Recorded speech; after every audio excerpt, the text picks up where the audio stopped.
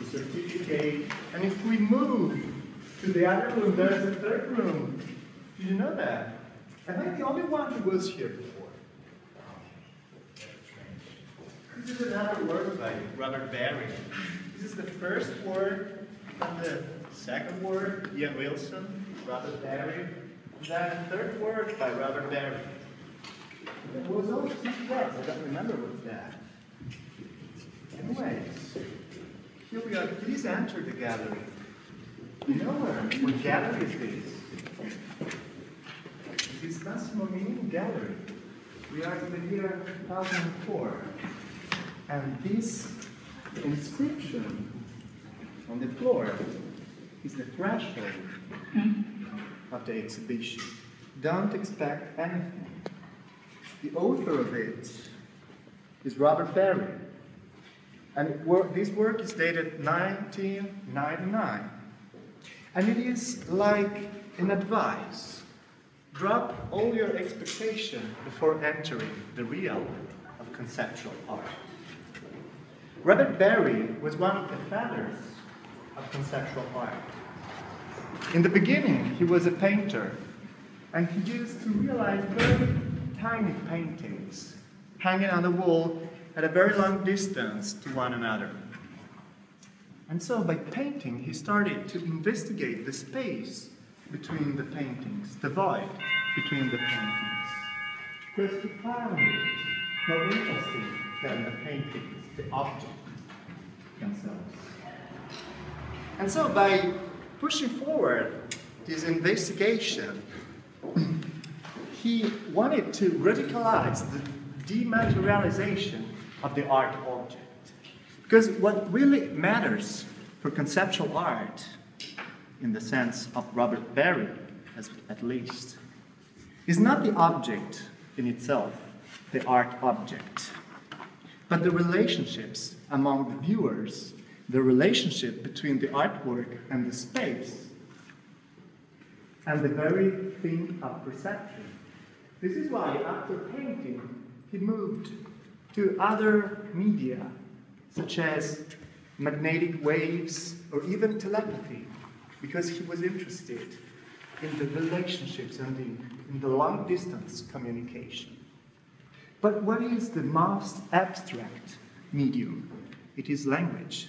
This is why he moved to language, which possesses the highest degree of abstraction. So don't expect anything.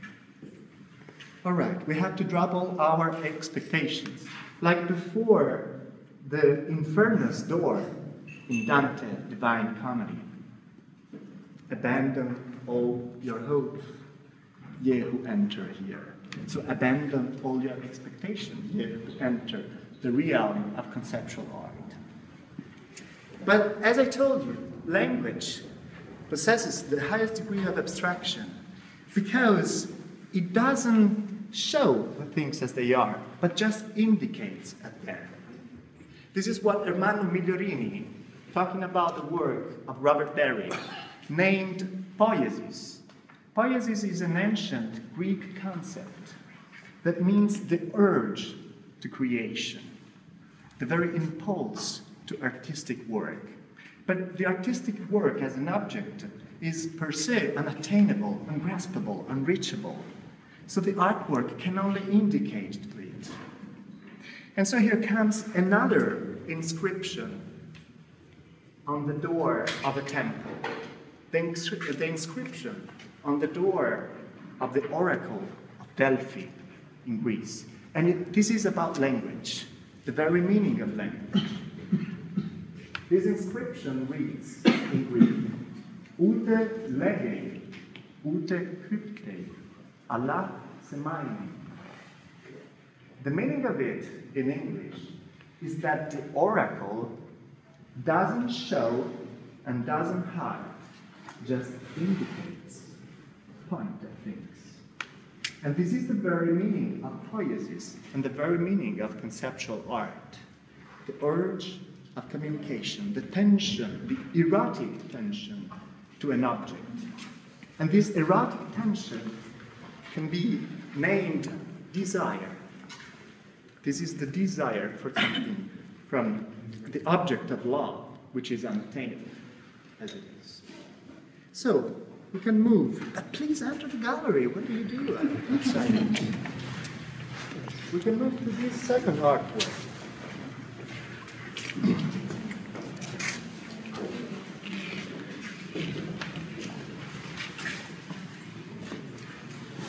So there in the back, can you see this artwork? Come closer, please. Look at it.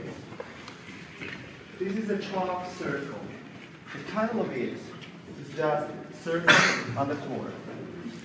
The author of it is Ian Wilson, a South African artist. And he realized this circle for the first time in a gallery in New York in the year 1968. To be more precise, in the legendary May 68. And, I mean, the symbol of circle has many, many meanings. But in the terms of Ian Wilson's artistic research, the meaning of this circle was conversation. So it was another step forward into the research on language, the dematerialization of language itself. So getting rid of writing and going towards orality and conversation. And this circle is like a gathering of people sitting around a fire, having a conversation and sharing thoughts and dreams, maybe. But this is also, as a circle, the image of zero, nothing, nothingness, void, emptiness. And this is one of the other main themes of conceptual art, at least in the research of these artists. As Ian Wilson once said, conceptual art has to leave nothing, just the void, and you remain floating in this void. And once you are floating in the void, perhaps you can attain the highest degree of awareness and consciousness. But his research moved also forward to somehow take back objecthood. And this is a certificate of a conversation.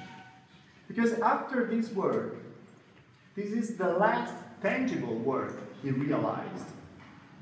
He just realized conversations on very abstract themes, very abstract topics, such as time and absolute. For 20 years, he has been having conversations on the concept of absolute at the present time. But during this period, he decided to leave the last material trace of such conversations. And this is an example of it. This is a certificate of a conversation that took place right here in Massimo Minini Gallery in the year 1977. It was a conversation on the topic of time between the gallerist, Massimo Minini, and the artist, Ian Wilson. And afterwards, the gallerist purchased it. And this is the certificate of that acquisition. So move to the third room.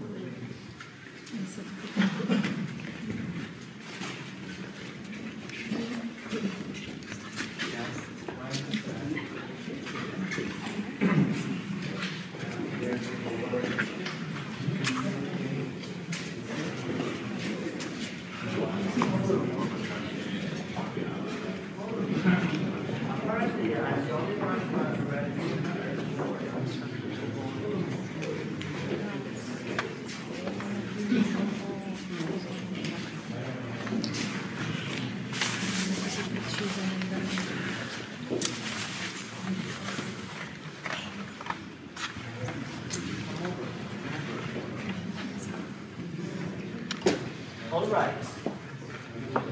This is a second work realized by the artist Robert Barry. Something, nothing, nothing, something. There is a link between the two words.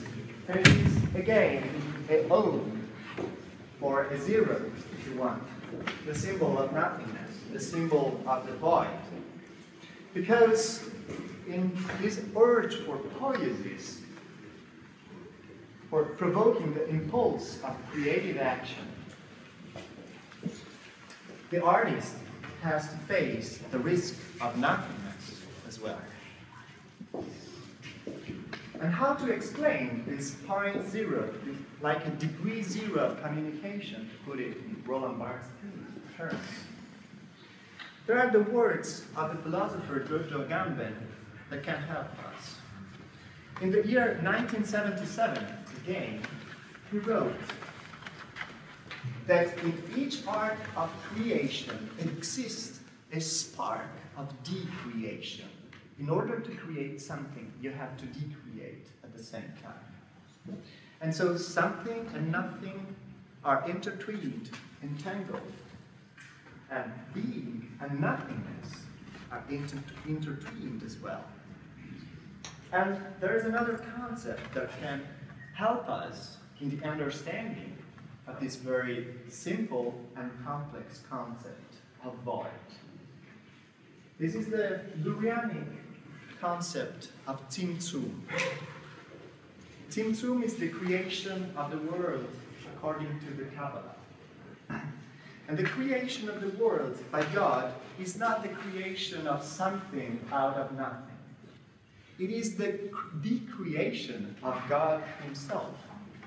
Because in order to be able to create the world, he had to shrink, to vanish, to disappear. Because in the very primal time, before the creation of the world, God's body was occupying the whole space. Therefore, he decided to reduce himself, to shrink, up to the nothingness.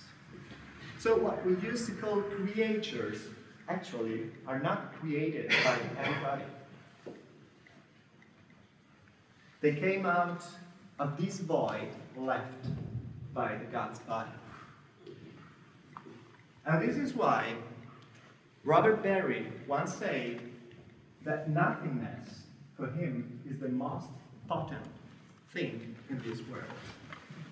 So, there is a fourth art work in this exhibition, but you cannot see that.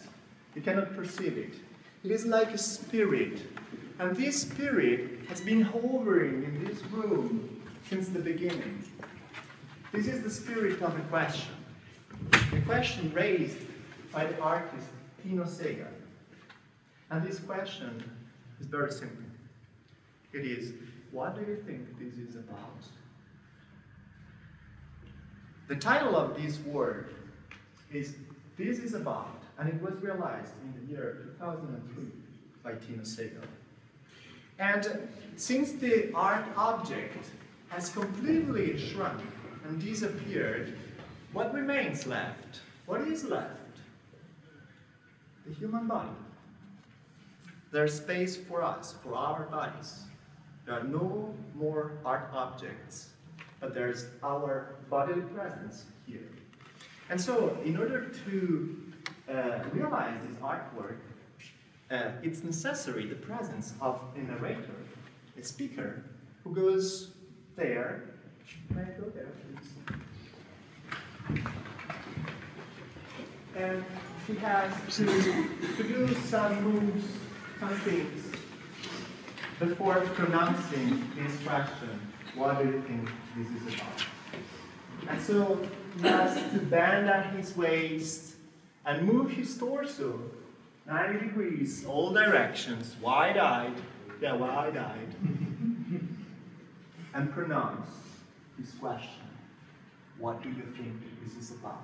And he has to pronounce it with a deep, cavernous voice, like, Hey, Dad, come on. Dad, smack it, stop it.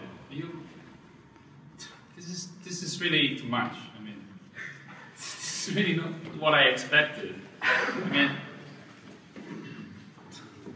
yeah. Why can't you do this? Because we are not in 2004. Come on, you're not even there. How do you know it? Well, I was there. Why are you there? I was you back then.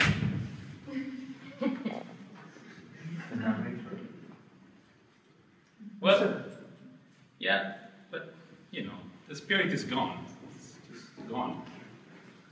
Okay, so now, what do you think this is about? You mean this? Like this? What do you think this is about? This is about painting. I don't know, maybe you should ask the audience. But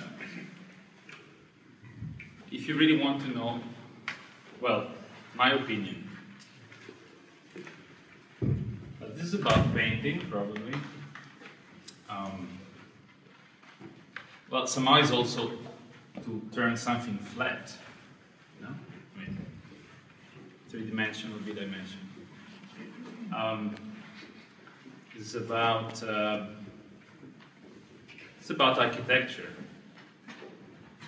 like adding another layer or something, and maybe adding another layer to a story. Like, yeah, maybe this is about theater. You know, this kind of like form of popular traveling show. This is about storytelling. Or maybe this is just a Revenant.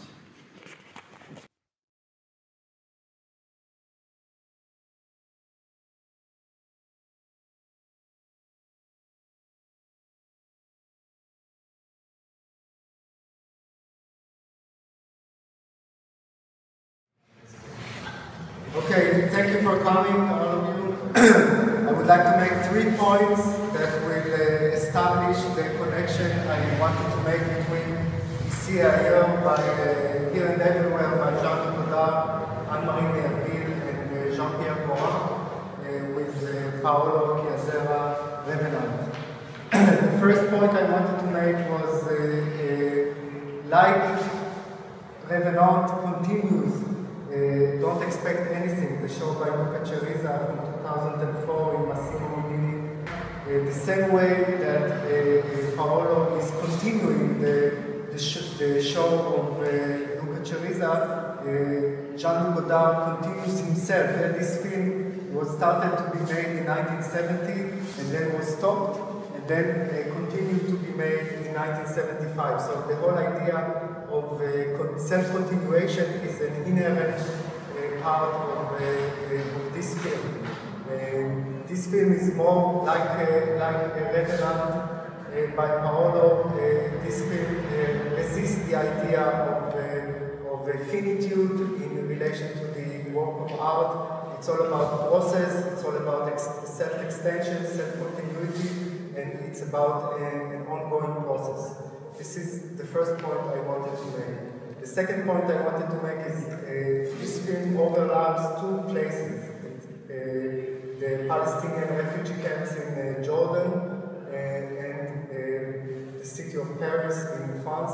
And as it overlaps 2 places, Paolo overlaps this actual gallery in Berlin of Daniel Marzona with the gallery of Massimo Mini.